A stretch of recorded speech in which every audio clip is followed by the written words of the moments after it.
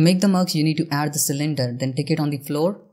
After that, you need to go to the edit mode and then select this bottom face, Ctrl B, add bevel, add there. Add a 2-segment bevel, then select this top face, use the insert operation, and then E to extrude it and move it along the Z-axis. Then Ctrl B, add 2-segment bevel.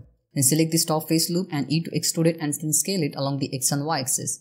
Now you need to add the loop cuts like this, and you need to press Alt S to scale them along their normal to create that neck of the mug, is that curved torus form.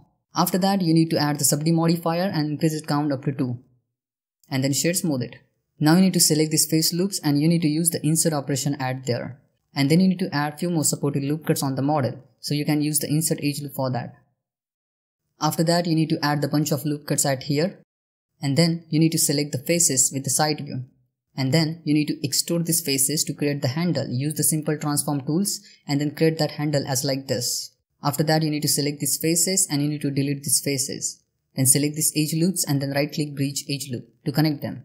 After that, you can add the loop cut like this, and now just you need to give the right position to these edge loops. And then you can select these edge loops and you can use the shape flow add there to maintain the good edge flow add there on the model. Then you can select these words and you can scale them along the Z-axis and then just adjust the position of the words little bit to maintain the good curve handle. Then you can select this face and then delete this and use the grid fill add there. Same thing you need to do at the bottom side also. Use the grid fill and then create a decent looking form at the bottom side also. Then go to the UV editing tab and then start to add the seams on the models. Ctrl E and mark seam. You need to add the seams in the right way so you can easily UV unwrap it because it's a cylindrical form. You can see the way I'm adding the seams on the model. You need to add the seams like this. After that, you need to select everything and then UV and U unwrap.